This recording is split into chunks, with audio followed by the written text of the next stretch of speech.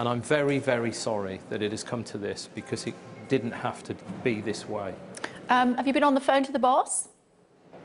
Not yet, no. This is a fast-moving story. I only found out about this decision earlier this morning, and I thought it was very, very important that we make a very public statement because of the fury, the anger and the upset in the Jewish community, who have had to put up with a lot of goings-on in the Labour Party that is unacceptable.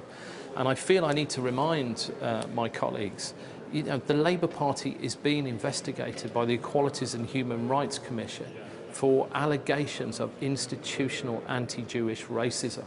Nobody wants that. It is a stain on our party. And for those two NEC members to not take that into account when they had to recognise the magnitude of the upset caused by Chris Williamson, I think is very, very regrettable, and it was an improper decision, and that's why I've taken the unprecedented step of putting my name to this public document. They took away the independence of our party route, and that's why I agree that the only way we can solve this now to help rebuild trust is for Jeremy to step in and remove the whip from Chris Williamson. Yeah, he could fix this in a heartbeat, couldn't he? I mean, he could fix it in the next hour.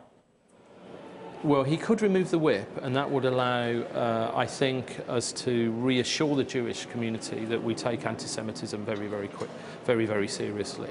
And I will be talking to him about it when I get the chance later today. Okay, and what if he doesn't? If he doesn't, I think it will take us down a road of our reputation being eroded in this area. Once again, you know, I don't want this century-old institution to be tainted with the stain of anti-Jewish racism, and I'm going to do everything I can to call it out, which is why I think Jeremy will step in. He will understand the magnitude of the hurt caused. He will know that he's the only one that can take that decision. He can show that leadership, and I hope very much we can do that very, very quickly to reassure people that we're actually taking our anti-Semitism problem seriously. And if he doesn't, because we know that, you know, there's all sorts of challenges that he's faced in the past, and he's not always stepped up to the plate when it comes to allegations of anti-Semitism in the party. If he doesn't, are you still content to work with him, Mr. Watson? Of course I've worked with him. We're elected leader and deputy leader, but I'm not content to sit back and let racism stain the reputation of 500,000 Labour Party members. You know, they are hurting too. They feel the pain and the anger when we fail to deal with racism properly. They are embarrassed that the Jewish community is so affronted by a very small number of our members that we've not been able to deal with properly. And I should say in this case, you know, Chris Williamson obviously caused offence, but he does deserve a proper inquiry. And what this committee did was essentially stop our National Constitutional Committee from doing that inquiry.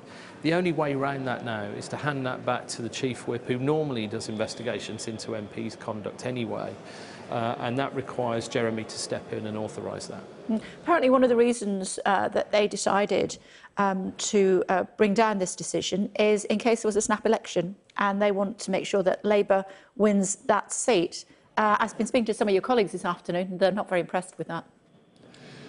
Well, I've no idea why they made that decision, because it was, in my view, the wrong one. If it was on those grounds, it's obviously the wrong decision. I mean, Chris Williamson could potentially be found guilty of anti-Jewish prejudice. I'm only saying potentially because he deserves an inquiry, and we wouldn't want to put a candidate up at a general election who has been found guilty of that in an inquiry. But the Jewish community expects us to take this seriously, which is why there should be a proper investigation, and which is why reluctantly I'm speaking out publicly now, because these two committee members have let 500,000 Labour Party members down in their decision, and it's just wrong.